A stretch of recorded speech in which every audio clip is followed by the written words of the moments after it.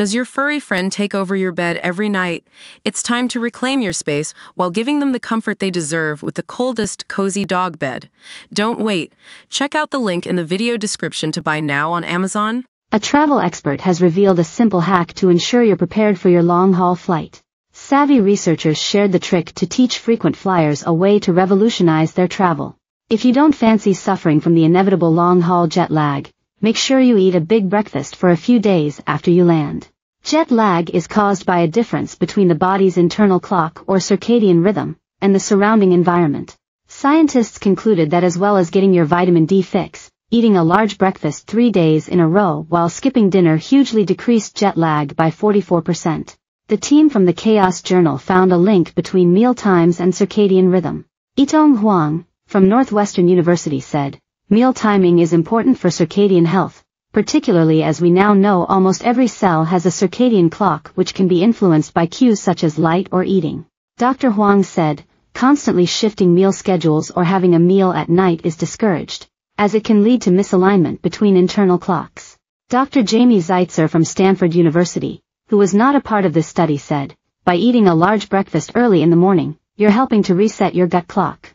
These peripheral oscillators, the circadian rhythms in the body's cells, can often shift faster than the central one in the brain, and that helps shorten the period when you might experience jet lag." Dr. Huang continued, "Conflicting signals, for example, eating when your brain is about to rest, can confuse internal clocks and cause desynchrony.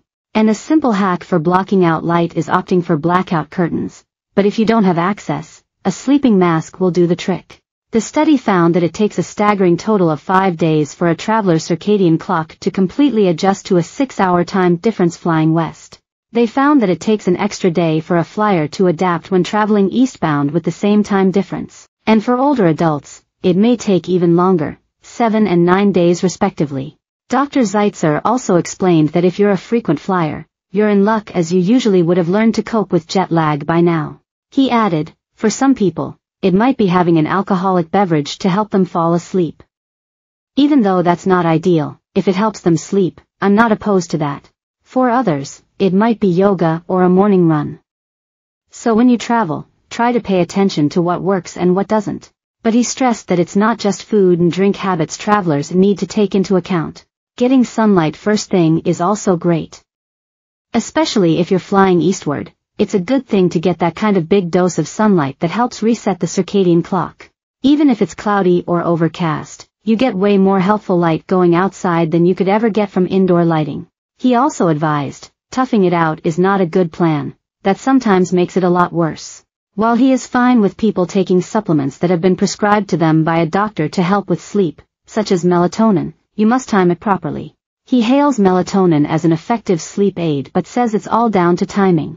The Mayo Clinic advises that if you are flying eastwards and want to reset your internal clock to an earlier time zone, take it nightly.